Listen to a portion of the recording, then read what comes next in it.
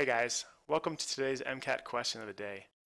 As always, we'll be working our way through one of the mini MCAT practice problems found at MCATselfprep.com, the home of the free MCAT prep course.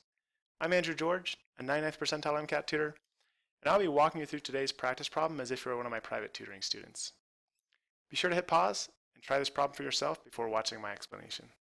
In answering questions like this, it's very important to have this figure here memorized.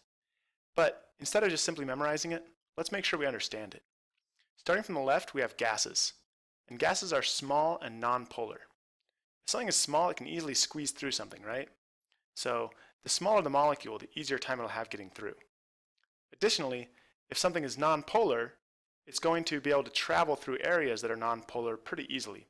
So it's going to feel pretty comfortable going through the center of the phospholipid bilayer, which is very non-polar. Next up, we have hydrophobic molecules, like benzene.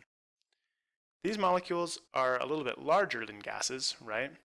And so their size might tell us that they might have a harder time getting through, but because they're non-polar, they're going to have an easy enough time getting through that they'll be able to make it through without needing any energy. Now let's talk about small polar molecules.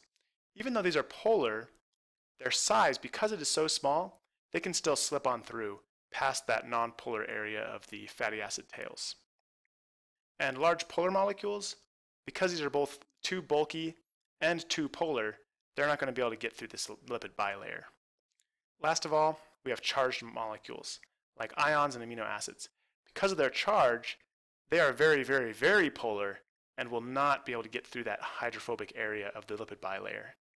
With that understanding in mind, let's take a second look at the question stem. Which of the following are unable to pass through the cell membrane via passive diffusion? Cholesterol?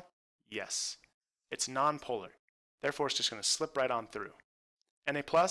No, this is a charged molecule. Therefore, it's not going to be able to make it through. And glucose? Nope. That guy's too big and too polar to make it through. Therefore, the only ones that can't make it through are Na+ and glucose. Therefore, the correct answer is C, 2 and 3. If you enjoyed this MCAT question of the day, be sure to give it a like.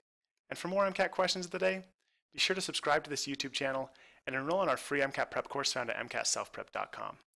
And if you are really looking to maximize your MCAT score, feel free to visit my tutoring profile page and request a free 10-minute phone consultation.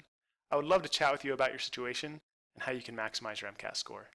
I look forward to hearing from you soon. We'll see you next time.